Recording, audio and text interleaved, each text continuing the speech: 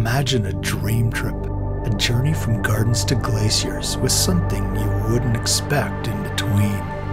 One of the world's best wine regions.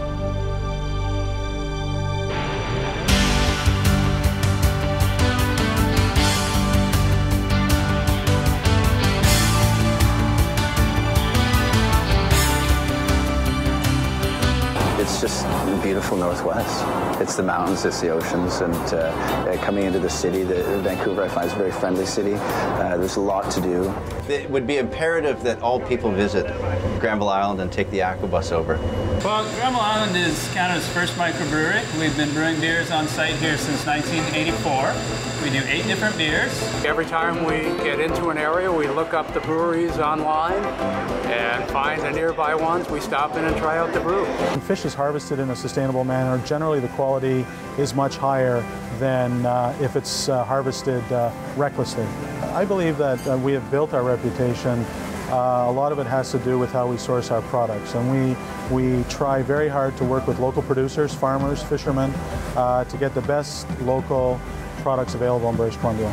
You cannot just have a wine growing region without the food growing region. This balance, it has to work together.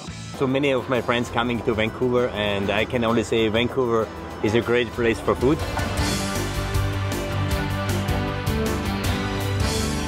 When we have people come out to Minter Gardens, it's a great experience to witness what BC has to offer in its natural environment, as well as a nice place to just relax and enjoy some peaceful solitude in the gardens.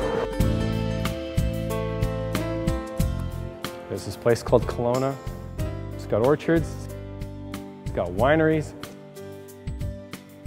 We don't get a lot of rain. It is actually one of the few deserts in Canada. You can be outside all the time. There's always that healthy family that's walking on the boardwalk or rent a boat and go out in the water, enjoy the scenery from the water.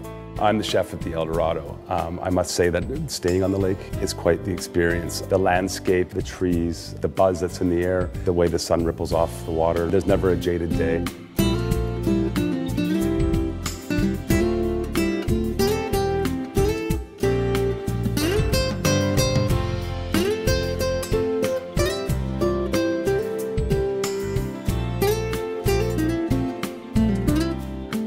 The one thing that you need to do is to go on a wine tour in Kelowna. There's such amazing wineries here, and it's such a fabulous thing to do.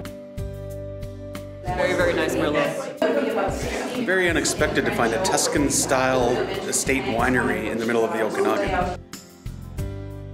The trends of today are, what do you grow around you? It's not about what grows in another country, but what does Kelowna grow? There's a lot of talk about the 100-mile diet. Right here in Kelowna, you can actually have a 5-mile diet. You can sit down to an amazing plate of food, all produced from the Okanagan, prepared by a local chef and enjoyed with a world-class glass of our Okanagan wine. Not many other places in the world you can do that.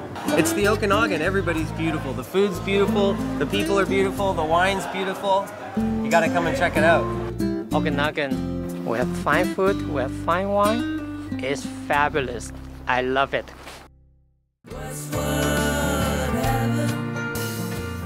The thing about the drive from Revelstoke to Lake Louise is it goes through one of the major transportation corridor in Canada.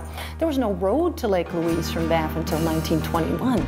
The only way that you could get there to Lake Louise or to Revelstoke was by rail.